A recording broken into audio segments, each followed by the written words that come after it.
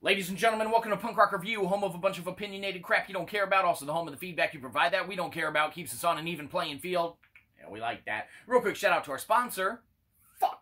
Absolutely no one. Feel bad and give us money. Anyhow, moving straight into it today. Today we're going to be talking about a movie that's been out for as long as it's been out. Who cares? Probably about a year now. Because it's hit the Netflix. That's right, so we don't have to pay to see it in the expensive form. We just log into our mom's account and we're good to go.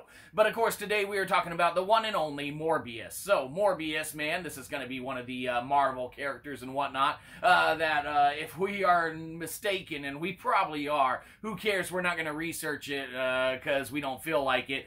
He's one of the Sony characters probably that, Sony owns in addition to, like, Spider-Man because he's, just kind of in that part of the universe and whatnot. But I don't know, who cares? Someone has the proprietary right somewhere or another and decided to shit out a movie called Morbius. That's right. So, man, first and foremost, the idea behind making a movie about Morbius and everything like that, we would say is definitely a great idea and something that should be done, I guess, or is done, obviously, and it's not a bad thing that it was done. However, man, in the case of this movie, Morbius, man, there is a lot lacking going on. The flick, to put it bluntly, is just sheer kind of boredom, man, from one scene to the next with a small injection of some, pretty decent special effects and action and whatnot here and there,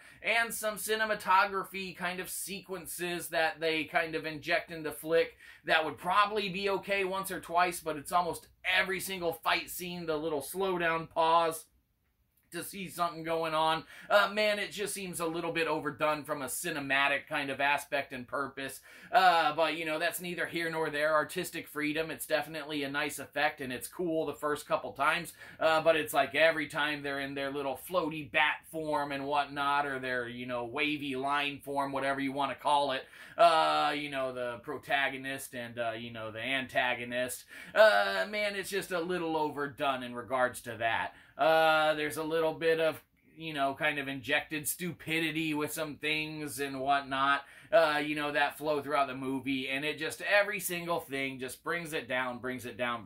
So whilst the idea of having a Morbius movie is great, man, some of the special effects are good, some of the cinematography is good, nothing against the soundtrack or anything like that. What holds it back is the lack of action, even though there is some in there, it's just minuscule and just little minor bits and tidbits that you get fed, just periodically throughout the script, and then just a bunch of just boring, aspects to it and such, that just is not necessary or detracts from what could be a great movie. But, in starting to try and do, like, the origin story of Morbius and everything like that, man, maybe they should have just done a small little glimpse over on that and then focused on a, kind of better storyline and everything.